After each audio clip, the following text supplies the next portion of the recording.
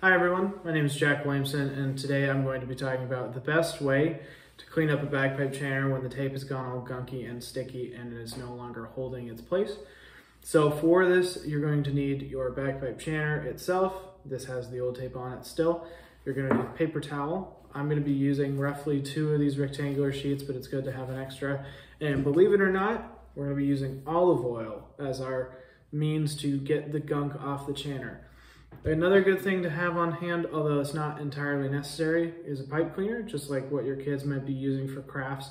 I bend this in half just to make it a little bit thicker, and then we'll get right into it. So the first step in cleaning off your chanter is to get the old tape off. If you're going to be using the same reed that this tape was sort of set in place for, you're going to want to take a picture, but this chanter, the tape is just all kinds of different slidey. There's no way that it would hold up, and I'm putting a new reed in this chanter.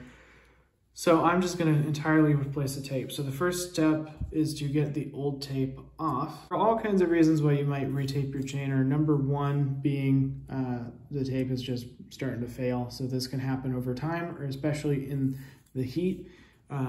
Over summer, most of our games are going to be in summer, so the heat will cause the adhesive to loosen up. Another really good reason that I would use to change the tape is when you're putting in a new reed. When you want to set up a new reed with fresh tape, that way you're not fighting the tape while you're trying to get your reed to settle down. So now that we've got all the old tape off of our chanter, we're going to take one of our rectangles and fold it up until it's a manageable size, generally into quarters or eighths.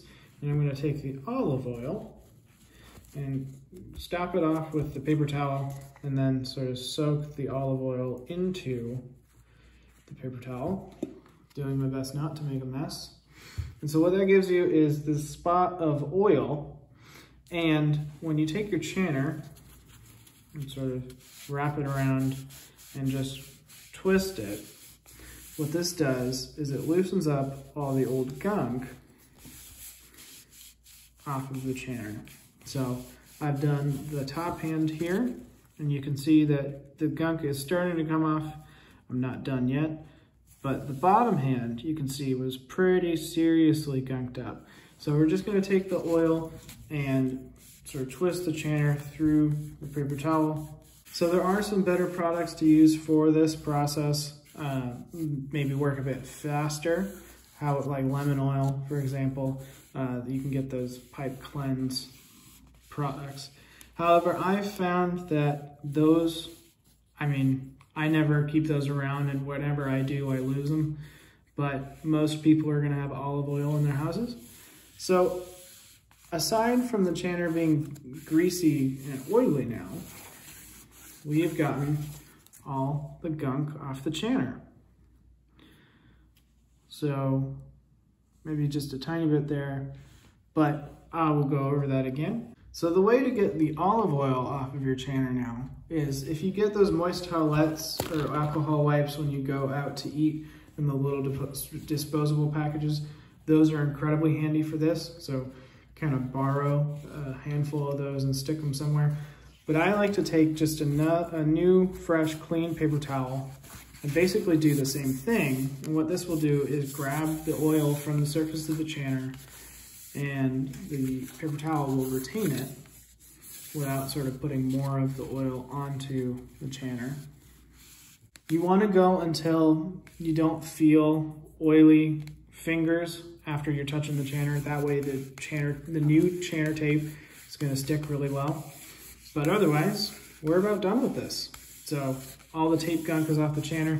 Next step is just some tidying up to make sure we get all the detritus from the holes and the reed seat.